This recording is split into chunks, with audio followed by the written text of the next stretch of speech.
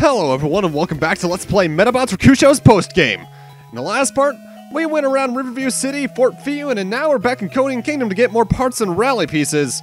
However, I should go over some minor changes that have happened in Coding Kingdom since we were last here. First off, the shop now sells the entire lineup of flat stick parts, so if you somehow don't have a full set of those by now, you can easily get them here. Next up is something I'm actually not going to show off, but one of the boys here in the Coding Kingdom town section you can fight. They'll have an Orkamara, Kuraba, and a Moai. And, well, you can fight them infinitely. If you somehow traded in your only Moai head, if you didn't already have multiple by this point for some reason, you could get them infinitely there. Let's go talk to the Chamberlain, though. Oh, well, if it isn't our hero. Those mischief makers are gone and our country is at peace. Even our princess has become a little more ladylike. Ever so slightly evil sounding. Hey, Cafe Olay! Wait, Mockingbird! I said wait!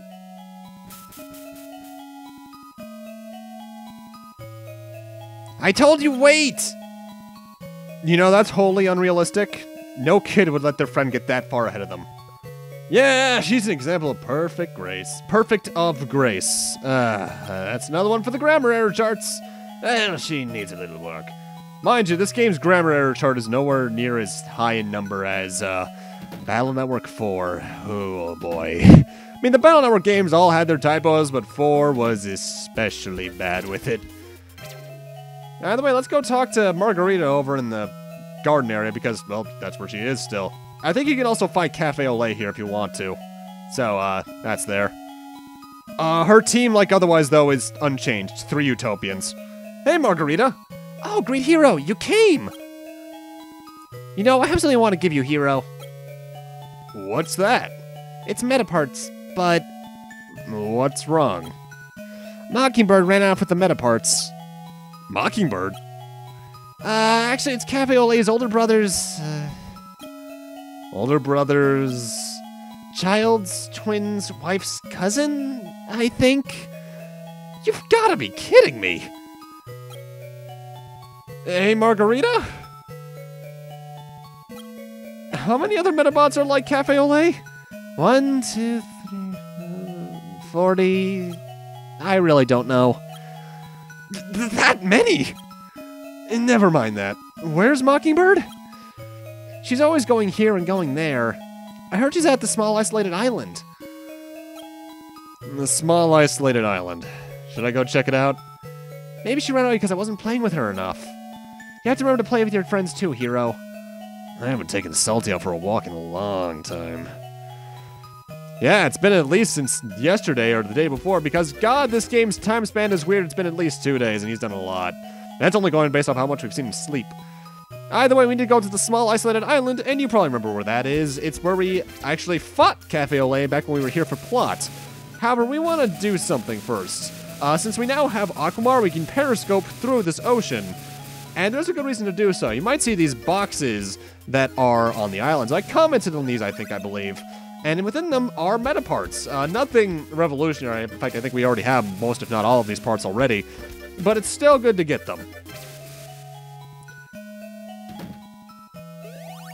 Also, obviously, I mentioned back when we were here for plot that you didn't really have another opportunity to come back here to get the Medabots that you can get from the battles here for a while. Now you can finally get the Medabots from Coding Kingdom again. Huh? Pop and I? It's just Medabots. That's weird. I believe that Cafe Olay Utopian on screen will actually tell you that, hey, that box is suspicious. Indeed it is. So now let's head on over to the island, but first let's go talk to that Utopian that's on screen right now.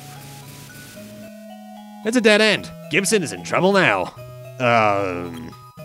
Hey, how's it going? I'm Gibson. Let's celebrate our first meeting together. Here, take this. And we get the gold black lure. That is another bonus item that doesn't do anything aside from be cool. I do have to wonder if there was like some intended purpose for these or something, but I have no way of knowing. And there's that weird screen resolution again.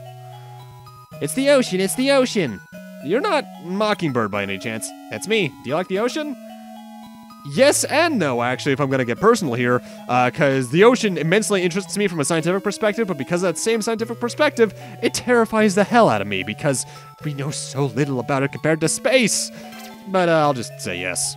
Then let's row battle. I'm editing this fight out. It is a usual Utopian fight. Anti-air is good as usual. Victory armors are basically necessary. Margaret is very worried about you, so go on home. Is that so? Looks like I have no choice. It's nice weather after all. Might as well. See you later. Talking like this is really wearing me out. Oh, and also I've neglected to mention, Hachiro's somehow here.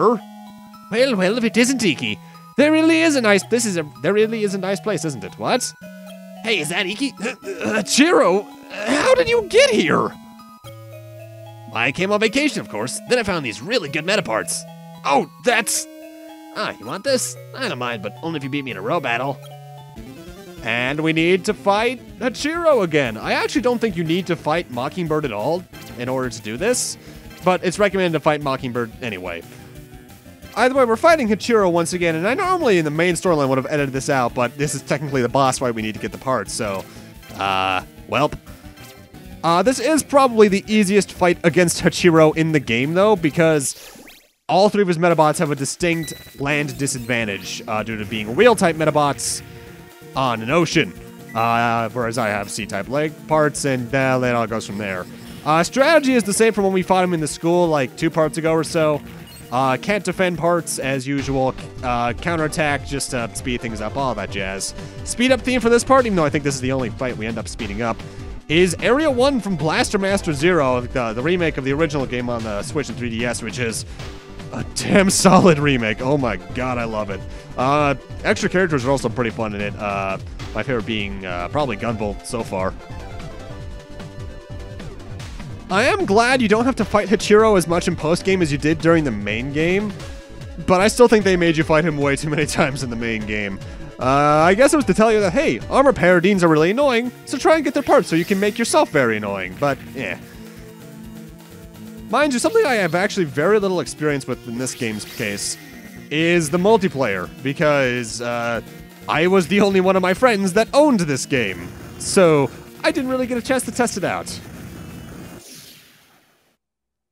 Either way, Hachiro's nothing new at this point.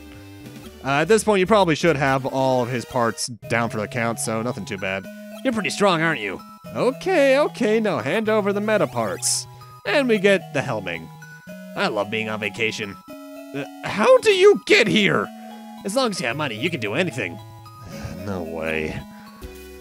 With that, we're done on this side of the Codeine Kingdom, so we can use the Silver Locket again to actually return to where we entered the Codeine Kingdom in last part. And now I want to head back to the garden, because now, as you can see, Mockingbird's here. Hey, Margarita. Hero, Mockingbird came back. Thank you. Let me give you this. And we get a pink flower. That is like the black gold lure, just another collector's item. Might as well show it off, I suppose. Also notable, and I had to convert this in between cuts, we now have all 4 parts of the Bezelga line, the Helmet, Helmite, Helming, and Hellchaos, so we have 1 Medabot down, 2 to go. The Mega Emperor and whatever the name of the other one is. So let's get on back, but you might be wondering how we get back to our timeline. Just talk to this guy. Oh, it's the great hero. Welcome, welcome. What should I do when I want to go home? Alright, your rocket only goes one way. Once the locket changes to a rocket, you can't put it in your pocket. But have no fear. The great Oracle will send you back to your world. Shall I send you back to your world? Yes. And obviously, this works both ways. Once you're back in our own timeline, you can use the Silver Locket to get back here. Overcome the boundaries of time and space and send a hero back to his world. Gotta say, though, it's really weird to see ourselves in that area without wearing the hero armor. Either way, let's go see Salty really quick, because I think we can do something now. Who's a good boy, Salty? You're a good boy. Time for your walk.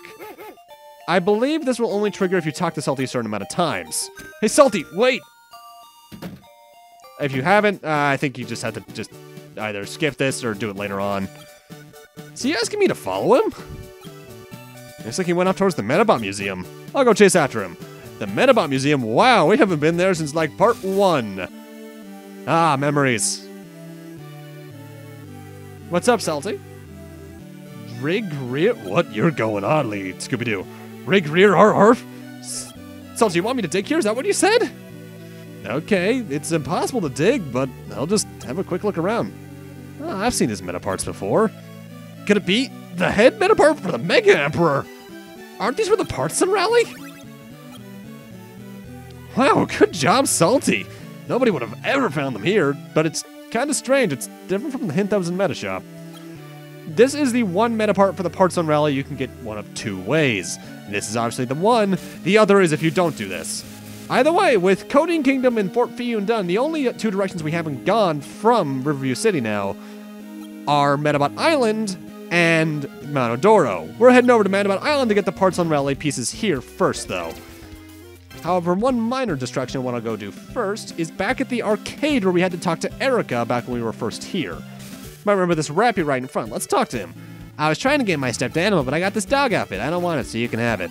And we get a dog outfit. As with all previous outfits, it's just a costume you can wear. It's weird. It doesn't make us look anything like Salty, unlike the description, so I don't know what that means, but reminds me of that time in the original Yu-Gi-Oh! Anime where Duke Devlin had Joey Wheeler dress up as a dog. Oh, hello there. I'm Kawamura. I've been very successful, so I bought a brand new car. Jealous, aren't you? What kind of attitude is that? Could it be? You've never seen me on TV? Now, you get two good outcomes out here no matter what. If you say no, he'll give you an autograph and you can just investigate the fountain again. You can sell that autograph for 50 bucks. I want to say I have never seen him on TV, though, because I get a better outcome for that in terms of monetary value. It doesn't really matter. In fact, this is entirely optional. You don't have to do this at all. I'm just, like, showing off little minor things like this.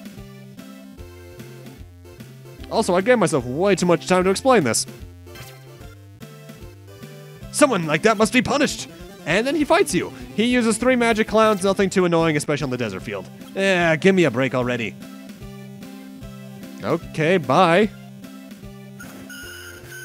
Oh, Jesus, we just killed a man.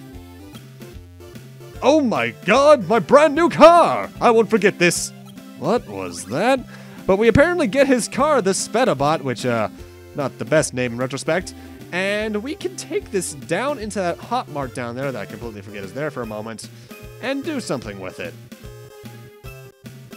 My reasoning for wandering around like this is that I just remembered I had to talk to a girl after getting it. I forgot that she was actually in the shop. There she is. I heard that this Medabot will be worth a fortune someday. Oh, that's the one. Hey, would you sell that to me? Sure. And we get 100 bucks. So, for doing that extra battle, you not only get experience points, but $50 more in return. That's pretty worth it in my eyes. And now, as for where we need to go for Partsun rally pieces, we can either go to the surprise site back where we did the tournament, or up here to Milky's castle. If I hide under this under the tree, it'll get all muddy. I'll get all muddy, sorry. What the... That's remotely suspicious, so let's follow him. This place has too many people. Oh yeah, I'll go underground. You know, the way the underground's actually through the top right, not to the left, unless you have a periscope. What the... Well, we might as... if he's heading underground, that means he's heading to the Rubber Robo area then if he's not going towards Milky's prison, so... Let's head on over there. Obviously, you can take either path to get there. It's actually a bit faster to go left, I believe, because then you can just periscope through there. Whoops, not here. I almost got lost for a second. What the... And now we need to go through the final area again. The fights here are unchanged. Just make sure to keep the floors in mind in terms of what they have for, fields. I think this is, no good. Someone will find it easily. I'll bring it to the lowest level. I believe it goes, desert plain, desert forest underwater. What the... You know, I have to wonder how many people even know that this is here. And even then, shouldn't this technically be under, not quarantine, but, closure by the Select Corps? Mind you, they're a pretty crap police force, so I guess that explains why anyone can get in at this point. You still need to be able to remember how to do these puzzles, but honestly, it's nothing too big. He is exactly where you think he is, though. He's down at the sea slug, acid thing. Here we go. Okay, nobody will ever find... Hey, mister, what you doing? Nothing at all. I'm doing a whole lot of nothing. Very suspicious. Well, it's too late now. I can't have any witnesses, so I'll just take care of you right here. And we get to fight this guy, an Octoclam and two Digmols? No, not Digmols. I forget the name of these guys, honestly. It doesn't matter, though, because this is a pretty easy fight. I don't have the correct legs on, and that's honestly made me panic a little bit because I forgot to do that. But you don't have much to fear here. Especially Rollerman, first up, that's the name of the other Medabot. Especially when the leader does something very stupid and uses their head Medapart on a Medabot with a counterattack active. You know, for a scientist, you're a dumbass. I did have a hearty laugh when that happened, though. I love stupid AI. Why did you beat me so badly? I was just doing my part-time job and... What was that? Oh, well, let's go get the thing. We need to use Akmar to get into the water again, but we can come down here and get, in this place where Seaslug drowned earlier, the Cherubhand, the next Metapart for the Partsun Rally. You know, thinking about it, why'd they even have that scientist there other than be the boss fight of this thing? Because they mentioned directly in the hit that it's in that pool, so what the hell? Either way, with that and me struggling to figure out this puzzle again for some reason, I'm gonna need to end this off here. Thank you guys for watching, and in part 35, part 5 of the post-game, we are going to continue on finding the next Partsun Rally Metapart here on Medabot Island, and then heading off towards an actual new destination for a change. See you guys then.